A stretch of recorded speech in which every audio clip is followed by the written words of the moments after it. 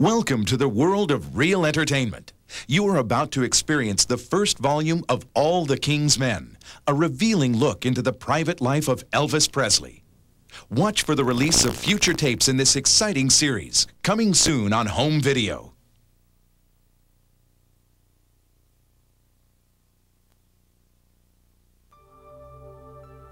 Elvis Presley, from his early life to the day he died, relied on a handful of confidants known as the Memphis Mafia. These 5 men guarded Elvis, kept his secrets, and preserved his memories. Here for the first time, on camera and on the record, they share their private accounts of life with a legend, the stories of All the King's Men.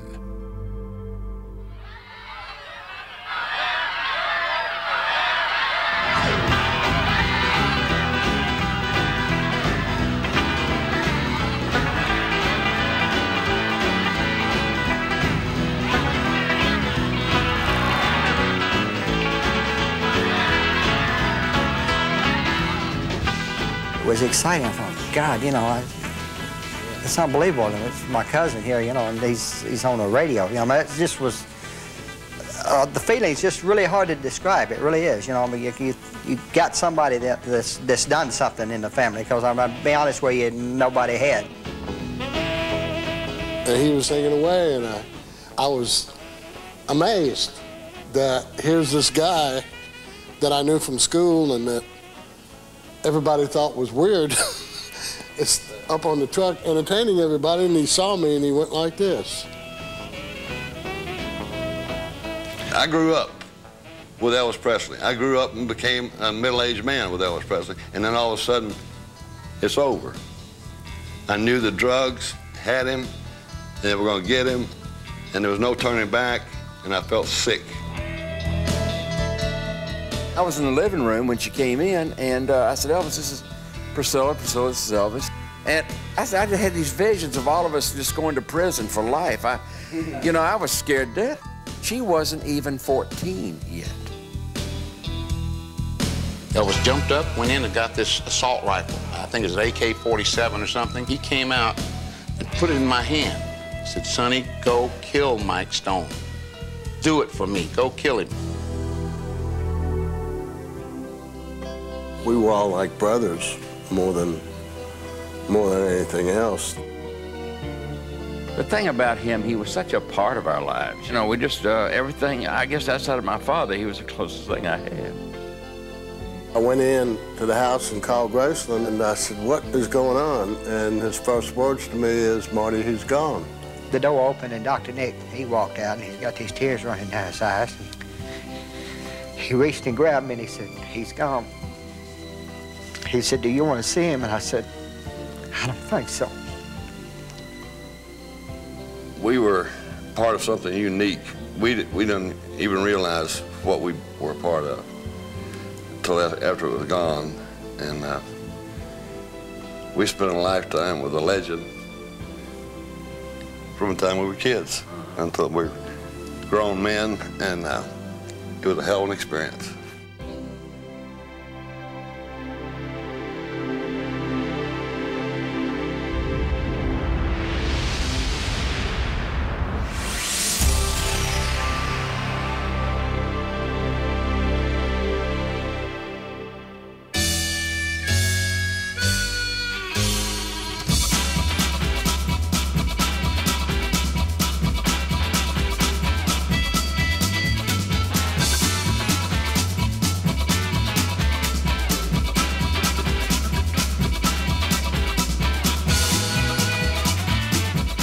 I'll tell you how different Elvis was. When I first moved to Memphis from New York in '52, I first went to Central High School. And we'd be sitting up in the stands, and you'd see this strange-looking guy walking around the track at Hodges Field or Crump Stadium, wherever the games were being played. And people used to point at him and laugh because he dressed different, in loud clothes, and his hair, you know, was longer. And I used to dress the same way because that's the way we dressed in New York. What sealed our fate forever, I'm sure, I came into between classes. I went to the bathroom one day, and I saw these 3 guys and Elvis back in the corner. 2 of them were holding him. One guy had the scissors. Yeah, Elvis was different. He wore the long hair, and all of us had crew cuts. Yeah. And I walked in, looked around, and said, "What's going on, boys? We're going to cut a little hair off this boy here, you know." I said, "He don't look like he wants it cut off to me."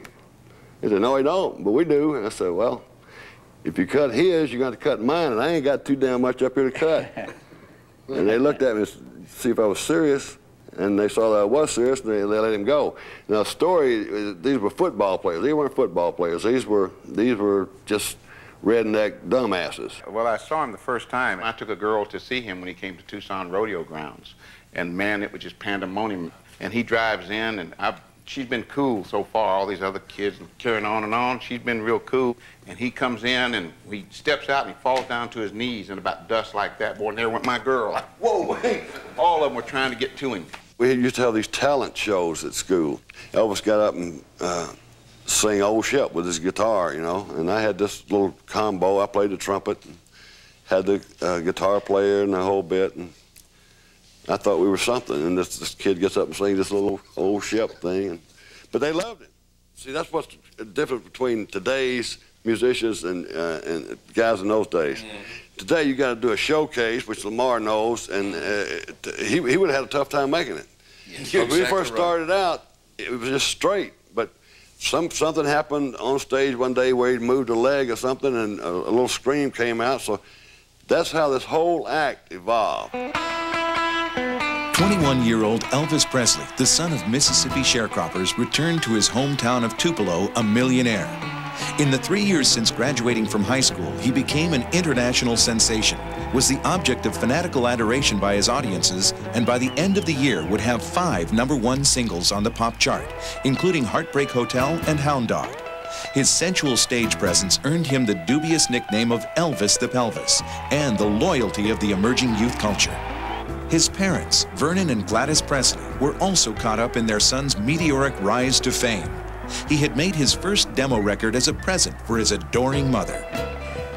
As he told it later, it was for his mama's birthday, and then later he told it was for Christmas. And really, I think, like I say, it was just to hear how he sounded. And as soon as he finished and got it and all, he took it and let her listen to it, you know. And of course, she praised everything he done, you know. She said, "Oh, it's great," and all this, you know. And of course, his daddy, he was somewhat a little different, and he said, "Well, I've never heard a guitar player yet that ever made a damn dime." So she was the strongest. She was the strong. In fact, Gladys was the lead of the family. Period. When she got mad, she had her. She would take a whole lot, and then when she got mad, she'd strike. She used to brood a lot. That's where Elvis got his brooding. He was. Well, I think she worried so much about him, by him being, you know, an only child, and her losing one, and not really being able to have another one, and she just was so protective of him. She was really most of the time a real up-type woman, you know. I mean, things didn't get her down that much. She was a loud talker, and Vernon was real quiet. Well, he was until he got to a point, and then he was a hitter, you know, and that... He abused her real bad a couple of times. Yeah, a couple of times, yeah. That's a big thing. You know, people who have talked about Elvis since he died, a big thing about him calling home because she wanted to check on him. But, you know, as Billy has told us in the past, because he wanted to check. That a big part of it was him checking to be sure that she was okay, that Vernon didn't hit her. See, I think that's where Elvis got his, I think he got his warmth from her. I also think he got his temper from her. The worst fights that, and Red knows about this, and Gladys and Elvis getting a fight, it was, and it always happened over the dinner table. I remember, Grace exactly right. Scared me half the day. He sat there just frozen. Man, I was just scared to death because I didn't know what was going to happen. Boy, it just, I mean, they were in each other's face. And we'd been back home about, oh, I guess a week from when we finished Jailhouse Rock, and I was sitting beside Elvis, and she had a big plate of tomatoes and bacon and Crowder peas, and I think you were at the table, and I'm sitting there, and Gladys said something. Well, Elvis said, no, that's wrong. Well, she started. And then Vernon said something. He turned around to his dad and said, you don't need to say any more. Well, they started screaming. And Gladys picked up a plate full of tomatoes and just threw them all over Vernon. Oh, I mean, tomatoes went everywhere. I grabbed the crowd of peas, and I was going to head under the table. I said, there's no other way out here. I said, somebody's got to eat here, you know. It really got scary. I mean, it scared me to death. And that's the first time I'd ever seen a knockdown drag out like that. I mean, they were really, man. That's why he was so like her in that respect. When he lost his temper, he exploded. I didn't care who, he didn't care who was in the room. He didn't care what he said about you, what he said about your family, what he said about your kids. And 30 seconds after he finished, he was sorry. He knew. But he would get over it quick. But that was a part of our relationship. I mean, that was the way our relationship was with each other, that you allow somebody you care about to do that. To let the steam the only person that I've never known that really, when he got mad, it was like a dark cloud enveloped everything, and everyone around was affected by it. He may not be angry at you, he may be angry at him, but his anger was so forceful that it just, you couldn't wait for him to get out of it because it was bad. He could push the buttons harder than anybody alive. I mean, he knew how to push the buttons, and when he pushed them, I mean, I've read myself, Sonny, Marty, Bill, I've seen us all double up. I mean, he's doubled us up in pain. Teenage hearts across the country checked into Heartbreak Hotel in 1958 as Elvis is drafted into the Army. I do solemnly swear that I will bear true faith and allegiance to the United States of America. To the United States of America. Elvis is now marching to a different beat. Not only is he leaving behind a phenomenal recording career, but also a string of top 10 movie hits, among them King Creole, Love Me Tender, and Jailhouse Rock. When Elvis surrenders his trademark long hair, the shearing makes the front pages of newspapers and magazines around the world. Posted to Germany, Private Presley is assigned to a tank unit, but would find he can't escape the assault of a photo-hungry press corps. Even with constant attention, Elvis politely answers reporters' questions with a diplomat's flair. Miss the singing career very much, or are you enjoying this Army life? I miss my singing career very much. And at the same time, the Army is a pretty good deal, too. Elvis hated being there because he thought his career was over with. I mean, you know, he had this fast rise to the top all of a sudden in 3 years, and then bam, in the Army. Sure. He become a movie star, the greatest record-selling singer ever, and then bam, here you are in Germany. Well, on the post and everywhere else, he was a soldier. He did his job. I mean, he stood up in the cold, up on the border in the wintertime in Grafenwehr, freezing weather, sitting in a Jeep as a scout, watching the Russians on the other side of the fence. But when he came home, we heard all, you know, about how much hey, I hate this shit, Colonel Parker, son of a bitch, you know, this, that, and the other. Oh, I know. But then when he went back to the post, he was a perfect soldier again. Remember, we used to go to Frankfurt to the nightclubs. Elvis really, he would, anytime he got a chance to go around entertainers or the business itself, he would go because it would remind him of what he did. And we were over there to this club one night, and just, this girl was a, what do you, when they twist all, what do they? Contortionist? A contortionist, she was, you know. And later on, Elvis went up and saw her and got back in the car, you know, Red and I just, our tongues were out of there and panting, wanting to know what went on. I said, how was, he said, boy, you cannot believe what I was. Yeah, well, we pried on him for 2 days trying to get what went on in there. It was just, it was unbelievable. Things like that would happen to him. We didn't have it. It didn't happen to us, and we just thought it was great. I said, did she do all? He said, oh, yeah. Girls were always coming to the house. So, and I didn't speak any, I had learned a few German words, like, du schlafen mit mir. What's that mean? The important ones. Yeah. So this one real cute little girl came to the door, and she started speaking. She couldn't speak English, and I couldn't speak German, and I finally said, let's get to the chase. Du schlafen mit Elvis? Yeah. So he hadn't come home from the base yet, so I sneaked her up to the room and put her in the room, remember? Yeah. And in about 10 minutes, Elvis came home, and I said, Elvis, I left a little present in your room up there. Oh, really? And he went up there, and 3 or 4 hours later, they came out. Grinning ear to ear. We would go on leave to Paris, and we would go over to the Lido and see the Lido show. And the Lido girls were actually a group of girls called the Bluebell Girls. And after the show, Elvis invited them all over to the hotel. So about 4 or 5 o'clock in the afternoon, this guy called my room, and I answered, and I said, hello, and he said, sir, he said, listen to me. And I said, what do you want to tell me? He said, y'all have all the women over there. And I said, really? He said, what women? He said, the dancers. We can't start the show. And so I went to Elvis' room, and I opened his door up, and it looked like a harem. And I mean, they were just, we're talking everywhere. You know, I had stepped on 4 or 5 of them trying to get to the room. And it was like a parade. Girls were walking through with their stockings around their necks and carrying their purses and their clothes. And we loaded all 5 limousines up to take them back over to the hotel. It was really... I think this is a good place to bring up something, because I know that every one of us, and even the guys that ain't here, have heard it since Elvis has died about all the stuff he did for us and how much money we made and this and that. I don't think, with the exception of 2 or 3 who will go unnamed, that any of us were there for the money.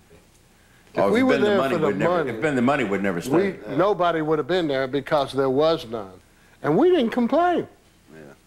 I mean, every once in a while somebody would say something, but for the most part, we didn't complain because we loved being there.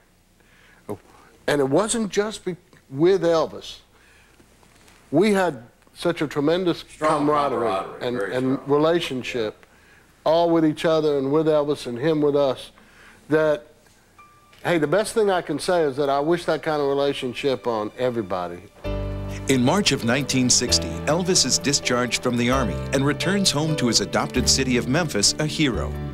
The time overseas has matured Elvis and given him a suave new look, yet his music and his career has stayed on his mind. I don't think rock and roll is dying. Some people say it is.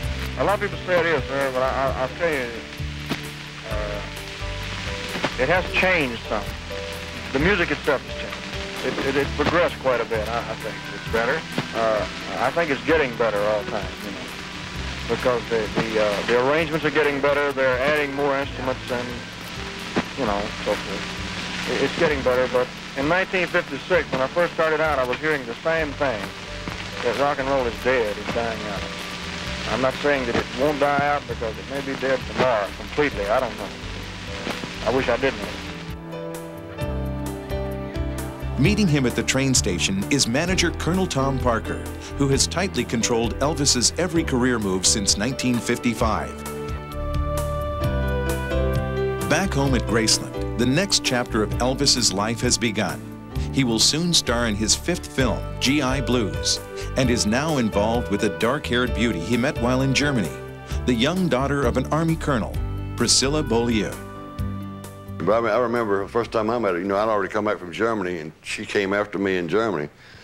And he couldn't wait to show her to me there at Graceland. The first time I saw her in the kitchen. Yeah. He sat her down and come got me and said, I want to introduce you to Priscilla Beaulieu. And, what do you think? I said, what do you expect me to say? I think you hit a home run there, son. And, you know, he had that wood tip cigars. Yeah, I think so too, man. You know. She was diaper trained by then, yeah. Yeah. Hell, he had underwear older than she was, you know? You know, anyway.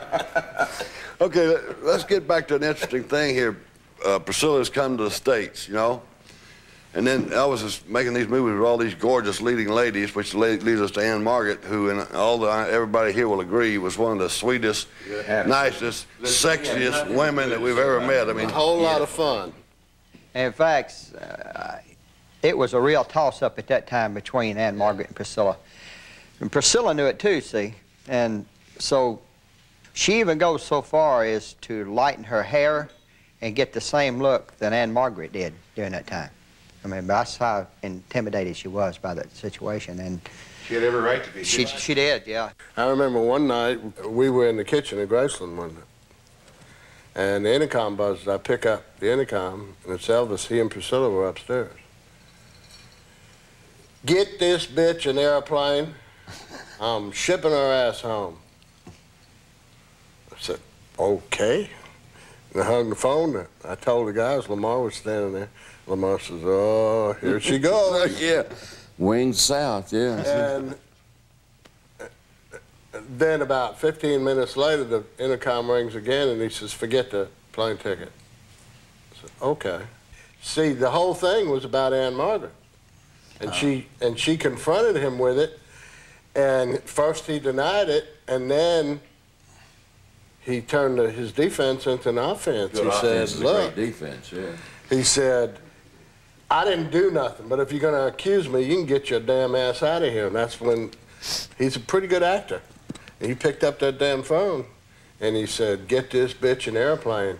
I'm packing her bags, and she's gone. Well, it was just too obvious, you know. I mean, Yeah. she was reading all this stuff, you know, and everything else. And, of course, he was saying, you know, you're going to read all these things about me with every co-star and every woman, you know, that's around.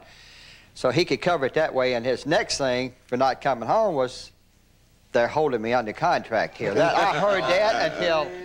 Oh, Lord. Another time there, when he did this similar thing, was on Rocker Place, when they got into it up there.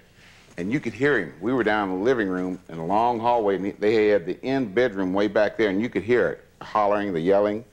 And what he was doing was he was taking all of her clothes out of the closet and throwing them on the bed, And then he said, get your stuff packed, get out.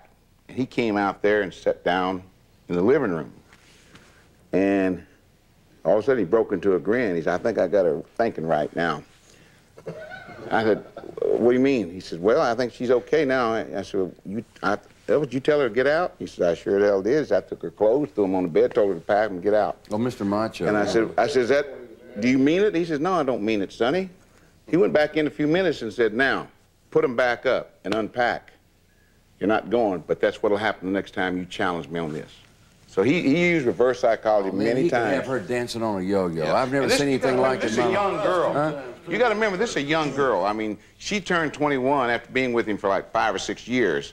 And she was a young girl at that time, so she was scrambling, like with Ann Margaret, a very polished woman, actress.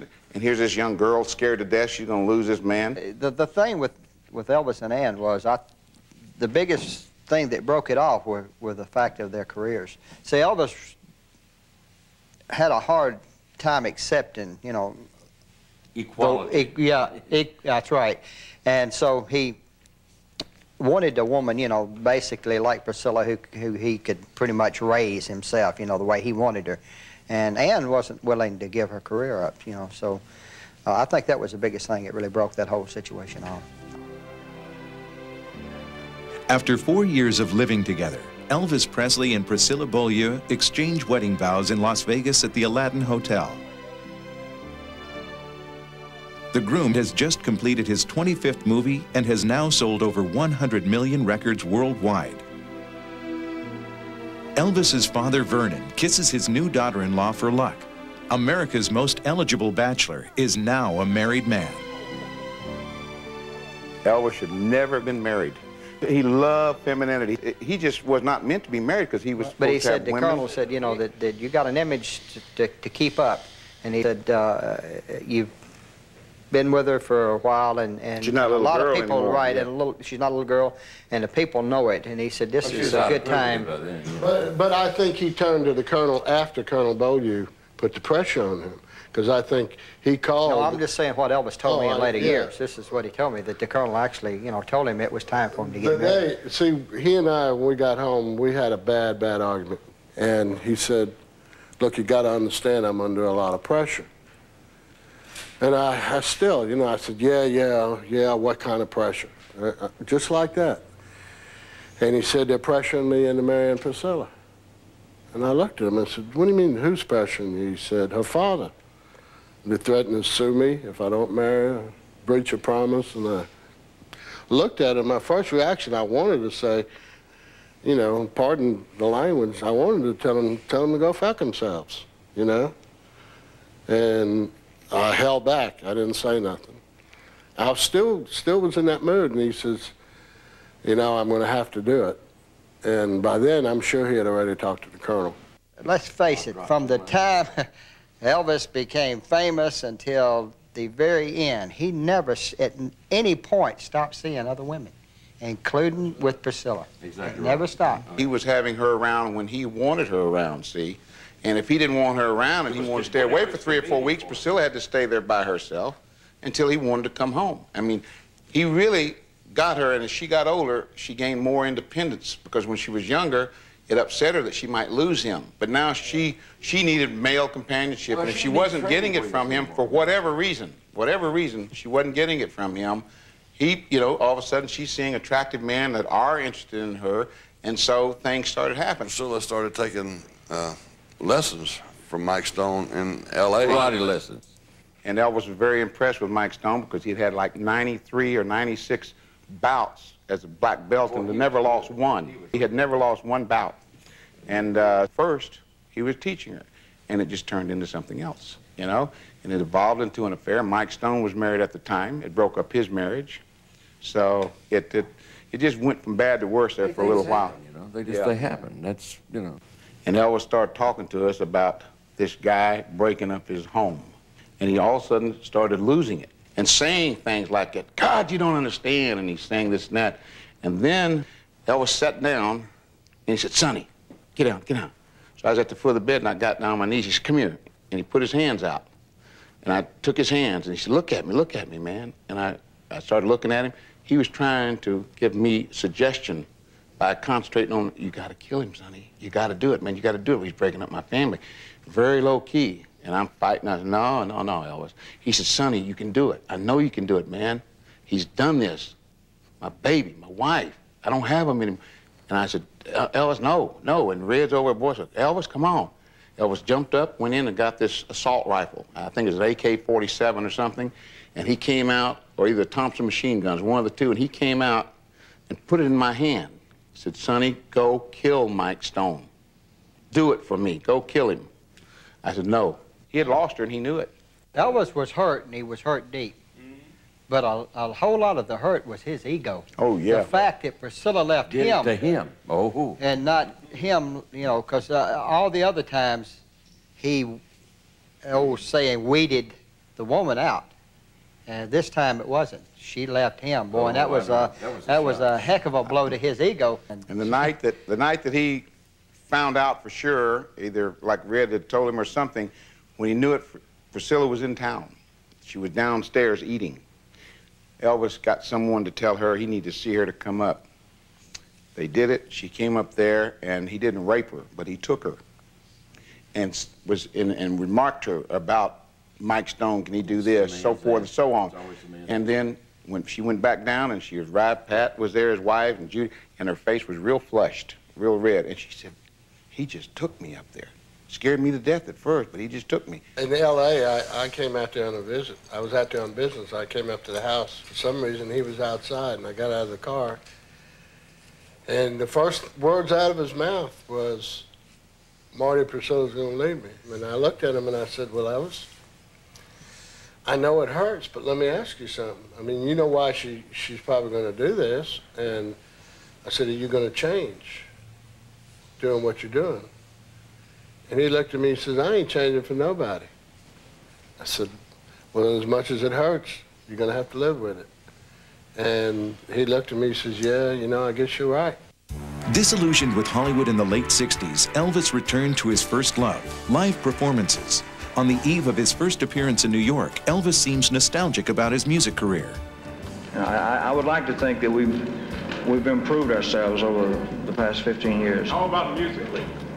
That's what I mean. I mean musically and vocally and everything. I'd like to think that I've improved over the past 15 years. Attendance-breaking appearances in Las Vegas, a TV special, and 4 more hit records bring Elvis back from the brink of becoming a rock and roll has-been. He's quite aware of the thin line between the person and the performer. Are you satisfied with the image you've established?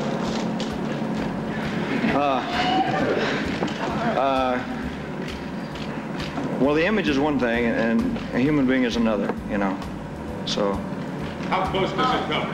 How close does the image come to the man? It's very hard to live up to an image, I'll put it that way.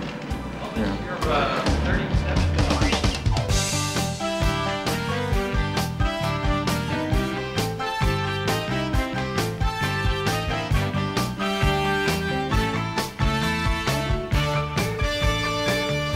can't imagine the pressure and everything involved in being in Las Vegas for 4 solid weeks working, another week to rehearse, 2 more weeks after was kind of playtime, but 2 shows a night, 7 days a week. Nobody does that. No, not anymore. And that might kind of explain some things to people, the pressure that somebody like that is under, and we're under, not only with our families, but constant pressure from him, from the colonel, from everywhere. Sure. And from the audience, and from everything that's going on. You cannot imagine. You know, the early parts of Vegas he liked in 69, 70, 71. After that, about 73, 4, and 5, man, he hated Vegas. He could not stand it. It drove him crazy. It was so hard, you know. He always had to have a challenge, and the cities, the tours, turned out to be the same cities over and over and over and over. And then Vegas, the same stage over and over and over and over. Somebody asked me not long ago, said, what do you think really killed him? I said, I thought it was terminal apathy, you know. He just bored to death. He became so apathetic that he became a parrot of himself. He really, it was sad because he would go on stage and go in automatic pilot. One night he comes out and he was wound up before the show. He was not in a good mood. He's over on my side of the stage, and he throws a scarf to this lady. She grabs it and throws it back. And it just floated right down on him. And instead of taking it, you know, smiling at her and going to give it to somebody else, it pissed him off. He went right to her, and she took it right back to him. And she's just drunk and laughing. Oh, this is great. I'm getting all this attention. Well, he's driving him up a wall. I'm standing there behind the curtain. I said, oh, shit. I could see this wasn't going well, because he'd forgotten about the show, and he got a pitching the scarf back and forth to this lady. And he read back and just threw the hell out of it and walked off.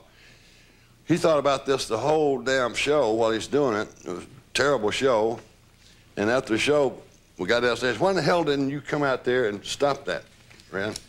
I said, stop a lady from throwing a scarf? I mean, I'm supposed to walk out in the middle of the show and chew a lady out who's doing nothing but throwing a scarf. He said, God damn it, don't talk back to me. He got quiet. In a few minutes, he come out, I mean, at a very fast pace. And he always had that gun. He was trying to pull this gun out. I said, God damn it, don't you ever talk to me in front of the security like that. So I just turned around, leaned on the bar, you know, when he came right in front of me, and I'm waiting, you know, if he's going to do something, he's going to get one shot. And that's, you know, when Sonny saw this, he stepped in. And I says, come on. I mean, that was, you know, what's wrong? What is wrong here, you know? And he said, I'm not having anyone speak to me like he spoke to me, and it was already starting to settle down because he knew if he didn't, he was going to be in a lot of trouble. And Red left the bar, went into the kitchen. We got a stand-up refrigerator door, and he hauled off all of a sudden and hit that freezer door, and a big dent just went in it, you know? And he said, damn it, what is this about? I've had it. So there again was the thing where Elvis could push you to a point, and he knew when to stop. Well, he got handy with a gun there in Vegas. There was some funny incidents. The breakfast table, of course, breakfast was like 5 or 6 in the afternoon. It was kind of up 3 steps off to the dining room.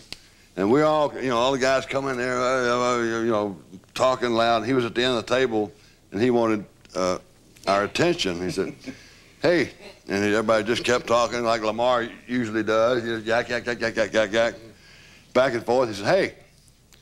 It's just everybody ignored him. He took the gun and boom, boom, boom. And you can hear the bullets ricocheting around up there. Everybody hit the floor. Lamar grabbed his heart. Last table, it was that thick. We dived under, I ran into you. We hit like this, looking up. But you hear those bullets ricocheting around. It would rain, though. It would rain up there, and the rain. Oh, yeah, after that, it was like a, you know, you could put your flowers under there and keep them alive. In the hotel, said, we don't understand what's going on. They said, why is it? They said, we just didn't put the stuff up there right, so they had to go retar it. You know, they never could understand why it was leaking. He'd take off sometimes about a day or so, and then we'd start going around the strip and seeing other acts, you know. And so we went over to the Landmark, and there was Jimmy Dean, and the Imperials were backing. So something happened where Elvis invited them, and I guess Jimmy Dean was invited, I don't know, but I know he told the guys, y'all come on over to the hotel. So the Imperials and Jimmy Dean arrived there, and we're all sitting around talking and everything, and time's going on and on. And they're out there a little over an hour now, and no Elvis. Imperials didn't mind. I mean, they had worked with Elvis, they knew. But Jimmy Dean wasn't appreciating, you know, being out there like that. So Elvis, in a little while, come walking out of his room, coming down those steps, and Jimmy Dean was standing there next to the bar, and he saw him. He started walking towards him and said, I ought to rip a yard and a half out of your ass for keeping me waiting this long. And Elvis boy took that gun out, put it right underneath his chin, and said, I ought to shoot your damn brains out for even talking to me like that. And Dean was just like this here, and Elvis, just kidding, Jimmy, and walked off. Yes, this was during the bad days of Las Vegas. This was toward the end of Las Vegas, where we went to started going back on tours. Got out, you know, he was tired of Las Vegas, and he was really getting into the prescriptions and everything else. But this one particular time, you know, we pretty well had to figure out when certain things should supposed to be happening. When he's going to get the shot to get up, and when he's going to get the shot to go to bed. And it was getting close to showtime. The phone rang. I didn't see anything going on. And it was the colonel and said, well, you're going to be able to make it? And I said, Colonel, I don't think so. And boy, that was, you're talking about pressure. Because you're talking about a showroom full of people. You got to go down, somebody got to go tell them that no show tonight. A lot of people ask questions about whether the colonel, and a statement that he made, whether he knew whether Elvis was having problems or not, and taking stuff and what have you. And he denies, yeah, but he says he didn't, and that answers a whole lot of questions to a lot of people that he knew, just by calling up there asking. Colonel knows also, he and I talked about it, because I was on the road in advance, setting up security at the hotel and everything, so I went ahead of each show with Colonel Parker, and he told me, he said, Sonny, he's getting worse, it seems. I said, he is, Colonel. He's getting worse about it. So the Colonel was well aware that Elvis had a problem. Even though Elvis continues to perform at sold-out concerts, loyal fans ignore the fact that the man who once gyrated across the stage can no longer fit into trademark jumpsuits. In 1973, Elvis and Priscilla divorce. Elvis finds comfort in a woman who would take care of him in the darker days to come, former model Linda Thompson. Linda was with him for 4 years, from 72 to 76, and all of most of that time, you know, she stayed the same all the time. She dressed flashy. I mean, Elvis loved for her to dress that way, and yeah. And she went through, this was during a period of kind of going downhill. She went through some stuff, and she probably saved his life. You know, we've always contended, had she been there at Graceland when Elvis died, that she'd have checked on him and it never would have happened. She'd have got in there in time. He had taken something one night in Las Vegas, and what do? He'd take these big green bombs, man, Placidel, Placidel. And after a while, probably more than that. And then he'd wait for them to hit. And he'd eat or read or whatever, and he loved to get that feeling, you know. He would just sit there and go to sleep. And of course, she was always there to put him to sleep, make sure he was asleep. Well, he was eating an apple. He was laying down one night, eating an apple, and it hit him. And what he had in his mouth got stuck in his throat. You know, he was choking to death, and she happened to be there, flipped him over, and did whatever it took, and knocked it out. You know, he was so. Wait, 1 second, these big green things that they're talking about, or 750 Placidel, they're hypnotics. You just call them green footballs. Yeah, and that's what he was taking that would literally just knock him out. He could be eating, and it happens so quick. When it hits, it's just within about 10 seconds, you go sound asleep. Go ahead, Lamar. Elvis was very, you know, because he's such an insomniac, he was very nocturnal. He'd get up and wander around at night, or, you know, he'd come in your room and crawl in bed and start talking to you. One night, It was just strange. Judy and I were in the room there, and it was on a weekend when they had come over to visit, and everyone had gone. We'd been out in the suite earlier and everything, and then Elvis went to his room, and we went to ours, and Red and Pat, they went to their room. So we're back there, and all of a sudden, there's a little tentative knock on the door. And I knew who it was, because no one else knocked like that. Elvis just... And I said, honey, I said, that's him. That's him. She said, well, go to the door. I said, no, I think he wants to talk or something. Man, we'll be out there forever. If he's fought off those sleeping pills, he's going to be out there forever. And he knocked again. She said, honey, you can't. I said, okay, okay. So I went to the door, and it was Elvis. I said, hey, boy, he says, say, y'all sleeping? And I said, no. I said, he said, you think that y'all could come out here and we could just sit and talk for a little while, you and Judy and everything? I said, sure. I said, sure. He said, oh, okay, and he left. I said, Judy, I shouldn't answer that door, I told you. So I put on my robe, I got my pajamas, I put on my robe, Judy puts on her robe and everything, and we go out there. And we're looking, he's not out there. No. He's not out there. And I said, where? I thought, did he go out that wrong door out to the elevators or what? So I went, and the door was cracked open. I said, Elvis? No answer. I said, honey, stay right here. I went in and looked around, boy, and there he was in bed, sound asleep.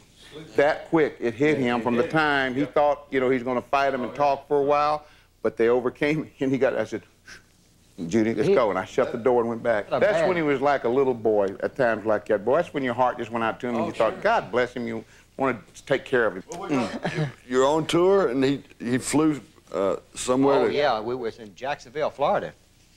And undoubtedly it was something he wanted. I don't know, man.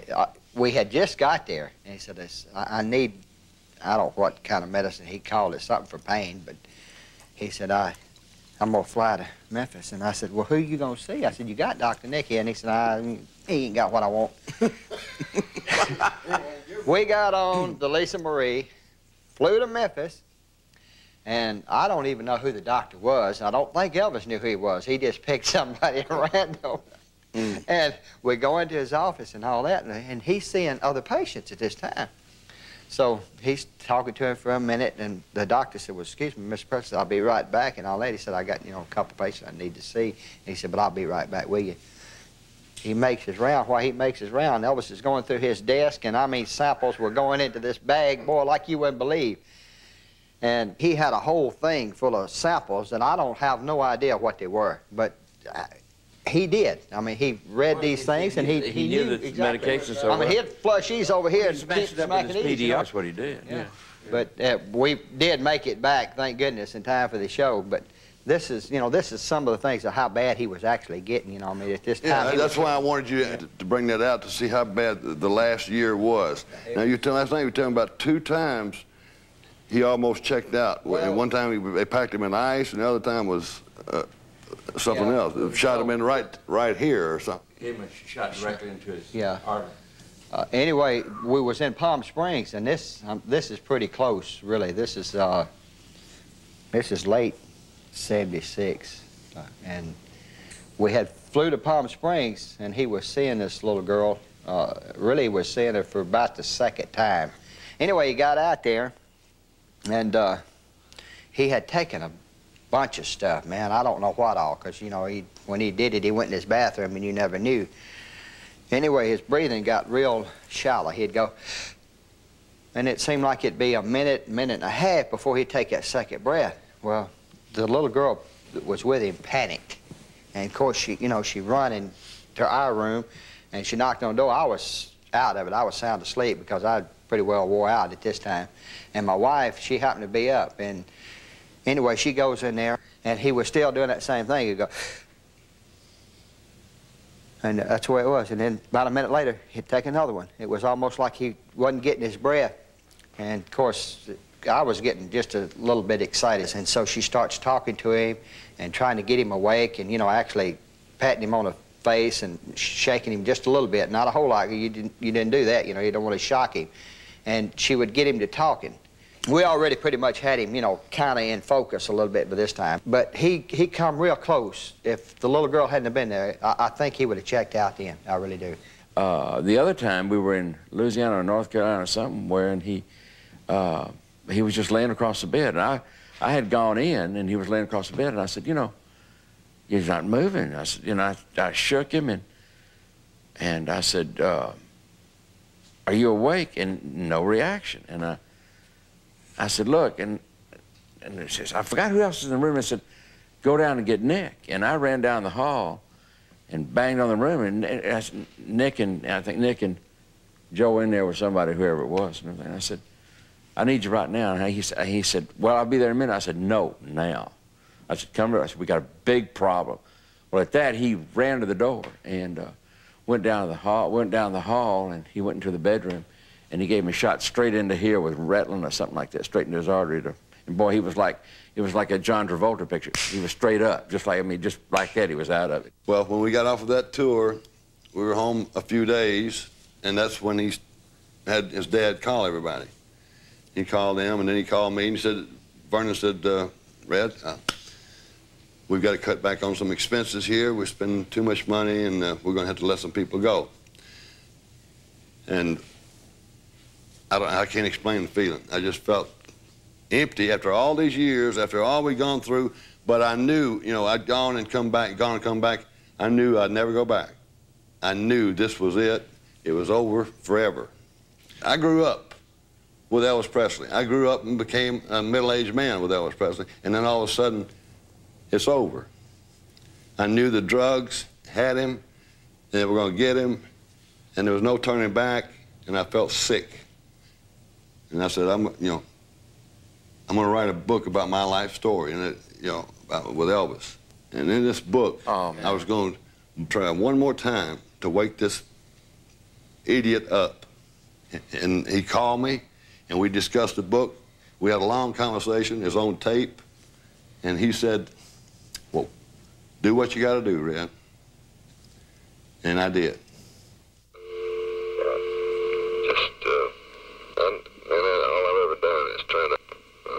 Sometimes overprotect you, and that's the God's truth. Well, you know what it is. That old guy said, "Cool, damn, look." You took me to the kid. Yeah. Right? Well, that's the God's truth. We sure didn't communicate in the last year or so. You have been pretty fucked up. You were so wrong on one thing. And listen, don't get paranoid, because I'm just talking to you as a friend. I'm on a private line in that fucking soul up. Right. So I am not fucked up, by no means. On the contrary, I never been in any better condition in my life. You know, I went through a divorce. You were there. Yeah. What I'm saying. That wedding thing. It was laying there over and done with so quick till I realized I was married. Oh, yeah. Oh, you're talking about your wedding, yeah. Yeah. Let me say one more thing before we hang up. If everybody's worried about the book, tell them not to. If I can tell all from day one the good days. You do whatever you have to do. Okey-doke. I just want to let you and Pat know I'm still here. Okay. I appreciate that. Bye-bye. After the publication of Red's book, Sonny West, Red's cousin and co-author, defends the tell-all book to reporters who question the motives of the friends and bodyguards. When we wrote this book, it was out of bitterness and hurt to start with. I tell you, when we were given 3 days' notice by his father and his pay, after 16 years, 20 years, 2.5, 3 years with Dave, we all had families, and he wouldn't talk to us himself. He flew out of town, and he had his father do it. With Elvis's drug habit now in print, Sonny offers an explanation for the expose. What do you mean by that? When I said maybe it will do some good for him, for the drug culture, for people to realize no one is out of reach of drugs, man. Here is a man that had it in the palm of his hand and started off with it that way, and the drugs took it away from him. We all knew that how he was and knew that if you pushed too much, you were simply out. If you were out, how in the hell were you going to help him? That's right. You know, we knew the situation, so we're in here trying to do what we can of what he'll allow you to do. I mean, I can't explain to you how many pills I lifted that would simply be there, and I'd say, well, you know, while I'm at it, shove a few over here and take it and simply flush it. But if he didn't get that feeling, he knew something was wrong, so you had to work real careful. I mean, it's literally, let me say that I stole from Elvis Presley. I did. I took pills, and I'd take Placidils and drain them suckers with a needle and then blow air back into them to hold them up, so because there'd be too many. And that way I cut down as best I could. But if he didn't get that feeling, boy, he was somewhere getting them. So you're damned if you do and you're damned if you don't. When I first went to work for him, I was like 21 years old. And he was like the big brother that had been out there and seen part of the world and everything. And I was learning from him, and he was taking care of us. At the end, it had reversed, where he was like a little boy that had gone off and gotten some trouble, and now we were trying to help him out, pull him through it. Just almost a reversal of the roles, you know. By now, Elvis is pretty well hooked. Just like Red said, it wasn't no going back. And Elvis, be honest with you, was totally wore out. Mm-hmm. Totally. No. And Ginger came on the scene, Ginger Alder. Ginger is a very pretty woman, and she was young. Here's a 22-year-old that's got a lifestyle that she likes, and here's a 42-year-old that had done everything in the world, and not too much interested him anymore. I mean, he had done it all. I mean, you know, whatever you name, he probably had done it. And he asked me one night, he said, what is it? He said, she acts like she don't want to be around sometimes. I said, Ginger likes showing you off. The fact that she's going with you, she wants her family to meet you, her friends to meet you. This is her way. And she enjoys nightclubs. She enjoys pool parties. I said, all the things you've already done. I said, now, in order to hold her, you've got to give a little. I mean, you've got to go to her lifestyle and not so much expecting her to do all yours. And I've experienced a whole year of him and Ginger, and I am sick to the bone of it. And I told my wife, I said, man, I am sick of it. I'm tired of it. I said, I wish he would ditch her, get somebody else. I said, but nothing you say seems to change his mind. And I said, you know, I've just about had it. I said, I just can't handle it. She said, look, I never will forget that because it stood out. She said, just bear with him. She said, because, you know, we might not have him long.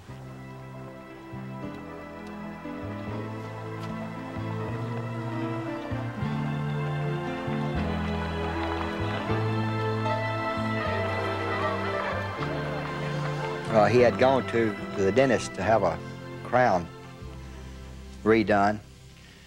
After that, we came back to Graceland, and he went upstairs with Ginger, and I didn't find out till later what it was, because he normally, you know, he's up this time and he's wanting to do things, you know.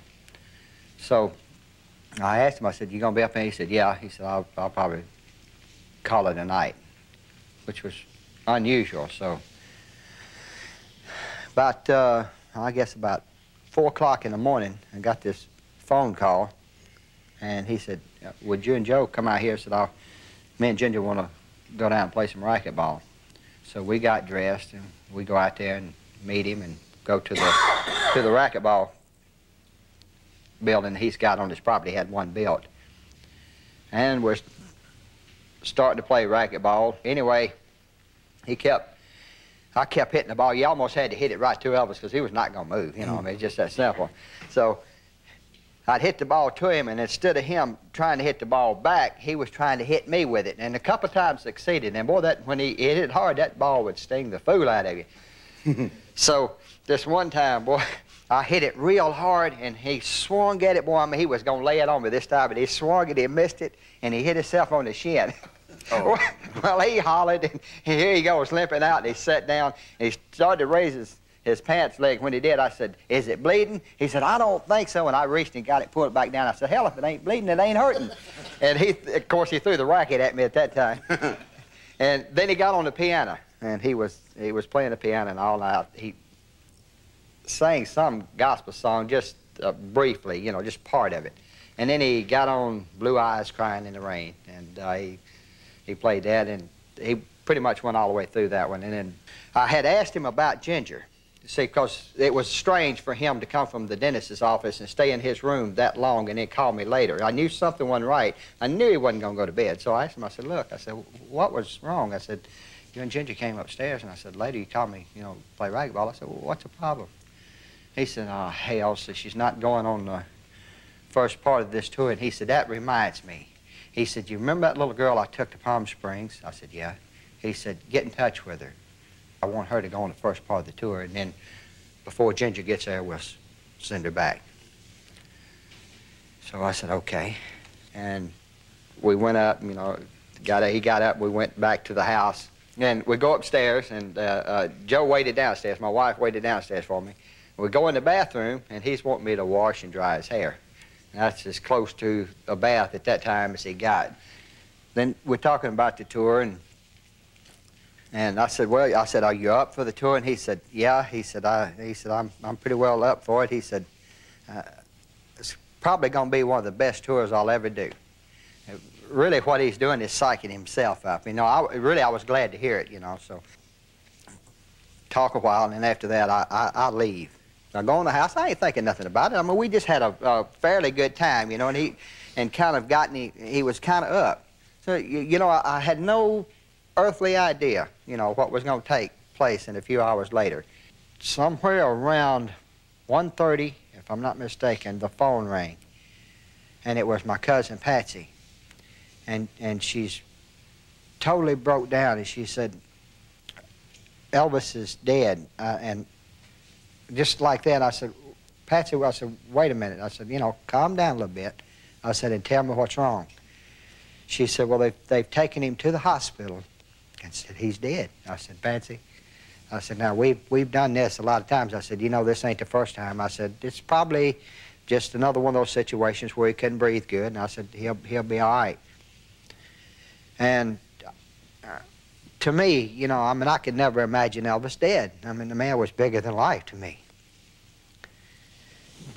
So she insisted that he was dead, so I hung the phone up, and I told my wife, I said, "I got to go to the hospital." I said, "Elvis is in the hospital." And she said, "What's wrong?" I said, "Well, Patsy says he's dead." I said, "But, you know, maybe when we get there, everything will be, you know, okay." So I ran out of the house, and the only thing I could think about was jumping on my motorcycle. I had to get there, and I didn't care how, you know. And when I went in, Charlie and Joe were standing there, and Charlie grabbed me and he said, he's gone, he's gone. And Joe said, and he was crying, and he said, he said, "Elvis is gone this time." I said, "No, man." I said, "He can't be." I said, "Where's Dr. Nick?" He said, "He's in the other room with him." I said, "Well, then there's still hope here." About that time, the door opened, and Dr. Nick, he walked out, and he's got these tears running down his eyes. And he reached and grabbed me, and he said, "He's gone." He said, "Do you want to see him?" And I said, "I don't think so."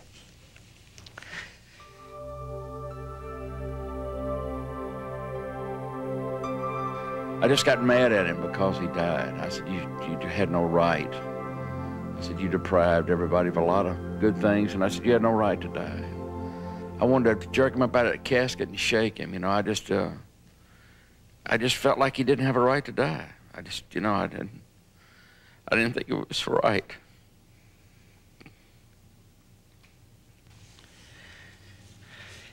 His ways have affected us. Always will. Oh, we pattern a lot of our ways after him, you know. We just, everything, I guess outside of my father, he was the closest thing I had. And when we lost him, we sort of all lost part of ourselves. We never, ever recovered. We all do something every day like he did. We all do things like he did, and we can't help it. It's just part of our lives. and it's not easy. We still miss him a lot, an awful lot. Even if we wanted to, which none of us do, to cut him out from inside, we can't. We don't know any better. We just, you know, we